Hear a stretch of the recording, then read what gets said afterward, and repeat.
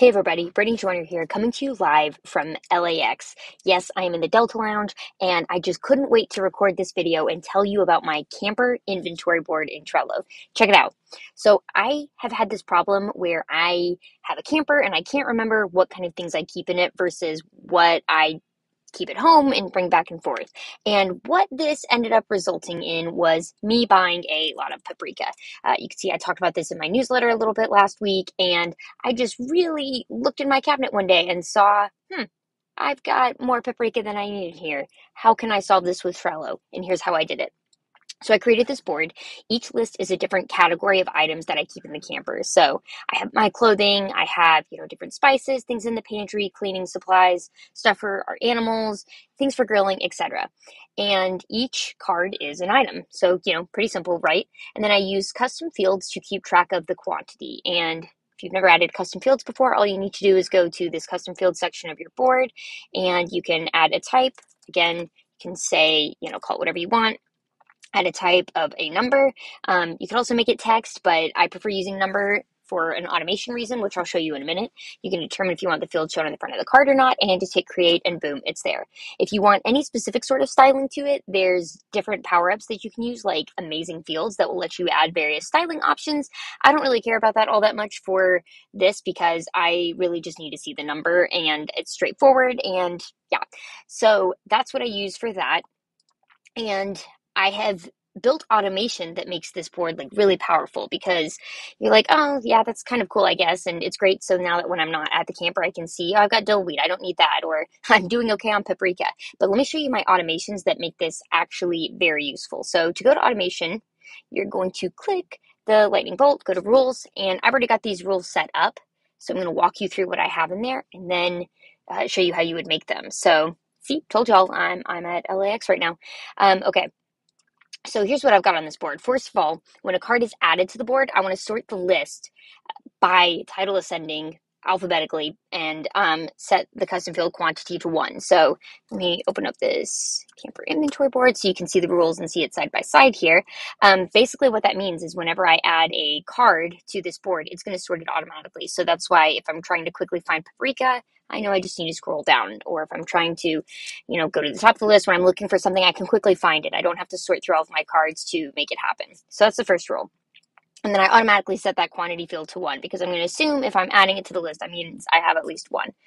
And then I can go in and edit that quantity field if I need to, but I also created a rule that when quantity field is set to a lower number than 1, aka I'm out of something, add the red need to buy label to the card. And this helps me quickly flag and keep track of like, oh, this is out. So next time I'm shopping, all of these things in red, I probably need to pick up some extras before I go back to the camper. And that is a super helpful rule. I've also kind of changed the quantity rules in different rules. So maybe in cleaning supplies, if I have 1 roll of paper towel, like I want to know if I have less than 5 rolls of paper towels. So I can change those with filters. And so you can see that basically what you do with that is when you make a trigger is you can say, when a card, and then click this filter button and you can say in a specific list. So when a card in cleaning supplies is added to a list, or, I think we were actually looking at fields. So when custom field quantity is set to it's this rule. So we can see when a custom field quantity is set to a number lower than or equal to 5, and I can say in a specific list or with a specific label or whatever I want to do with that, getting even more granular in those rules if I want to. So that's really helpful for flagging that. And then lastly, I have a card button that helps me keep track of this. So for instance, if I want to, if I want to say that I've used something, rather than having to go in and click on the field and think about, okay, 6 minus 1 is 5, go click, and then click that and type 5. All I have to do is click this button called used 1, and it's going to automatically update this to 0. And notice it's now automatically added that need to buy label. So I'm just going to actually fix that so I don't go out and buy myself chicken broth. But that's how that works. And to see how these rules are set up, you're going to go to your rules and you're going to want to figure out what those events are. And for me, it was when a card is added to the board. So that's your trigger. Or when you set the quantity field to when it becomes a number lower than whatever. That's when you want to be able to add that rule. So you go to create automation, Think about your trigger when it's added to the board. You could even say when it's added to specific lists. So maybe you add it to a specific list. That's when you would set a different quantity. Or you could just say when added to the board. And then you're going to go to this field section, and that's where you actually update the custom fields that you have for quantity to a specific value.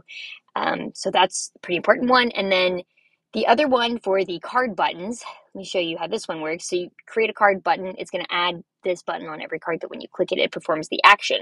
So we'll call this test. And then what you would just do here is you want the action under fields as well, where you decrease. You could also choose to increase. So like maybe if you regularly buy something in a pack of 12, you could add a button for increase by 12. So that way you don't have to go in and type 12. You just click that once. But you could say increase or decrease in that number field by a certain amount, add it in there, and boom, that's your button. So I hope this was super helpful. Even if you don't have a camper, a board like this could be really helpful if you keep track of any sort of inventory, whether it's even in your pantry at home, or maybe you have a small business and you're trying to keep track of like how much paper, pens, and office supplies you have at home. Lots of different use cases for it. So I hope this is helpful for you and can't wait to see what you use it for. Thanks for watching.